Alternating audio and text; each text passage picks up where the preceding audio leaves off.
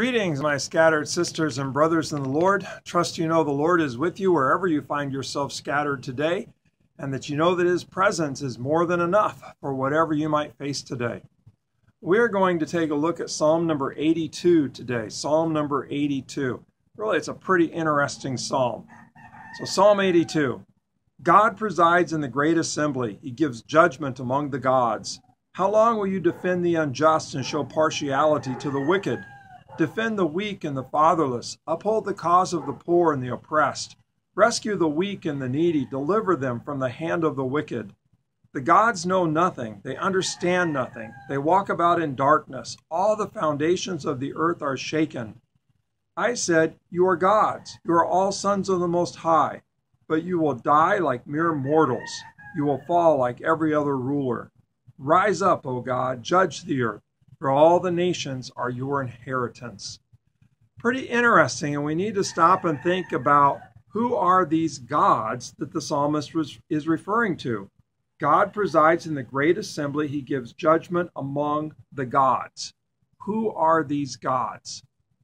Well, the best understanding that I know of is that these gods are not gods. They're not angels. They're not heavenly beings. They are powerful, earthly, human rulers. These are the gods that are being referred to in Psalm number 82. They have incredible power over the face of the earth as controlling, exercising dominion over the lives of others.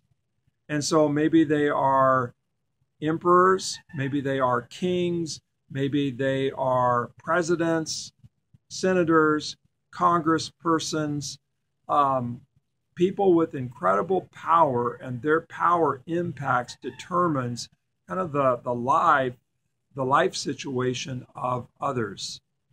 And I don't know that this psalm would have ever actually been, said in the face of the king of Persia, but I'm sure that it was often prayed in the temple in Jerusalem while they were under the rule of the king of Persia in the Second Temple period.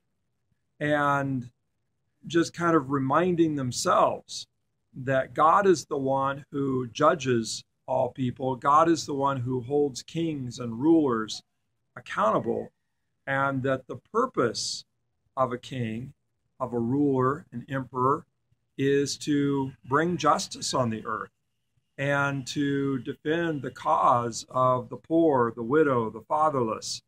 And so listen to it again, and I'll kind of talk my way through it.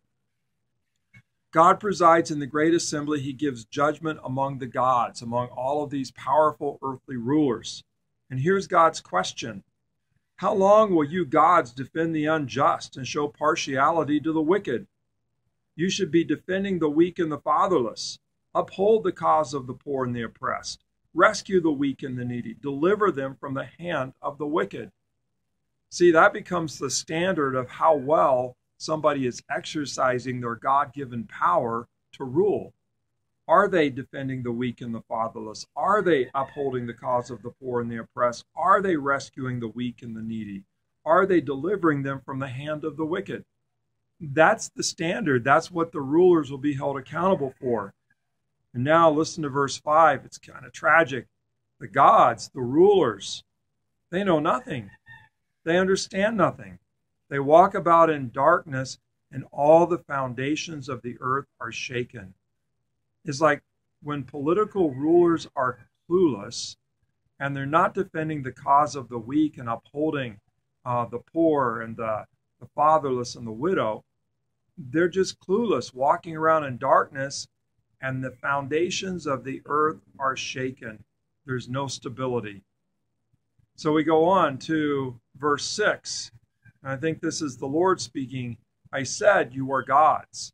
I gave you the authority. All of your authority came from me. I'm the one who said you are gods. You are all sons of the Most High. I've given you authority to rule and to rule with justice. But here's the deal. You will die like mere mortals. You will fall like every other ruler. So don't let your power, your position, go to your head. And then here's the prayer. Rise up, O God, judge the earth, for all the nations are your inheritance.